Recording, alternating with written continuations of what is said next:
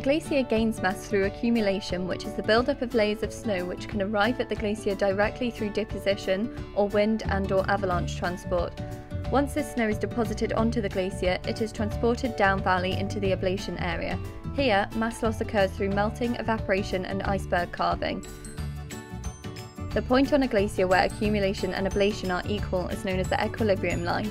Above the equilibrium line, accumulation is greater than ablation, and this is known as the accumulation zone. Below the equilibrium line, accumulation is less than ablation, and this is called the ablation zone. Both accumulation and ablation are controlled by climate. During colder climates, accumulation exceeds ablation and the mass balance of the glacier is considered positive. The equilibrium line shifts downwards and the glacier grows. Conversely, during warmer climates, ablation is often greater than accumulation. The mass balance of the glacier is negative, and so the equilibrium line shifts up and the glacier shrinks. And that was glacier mass balance in a minute.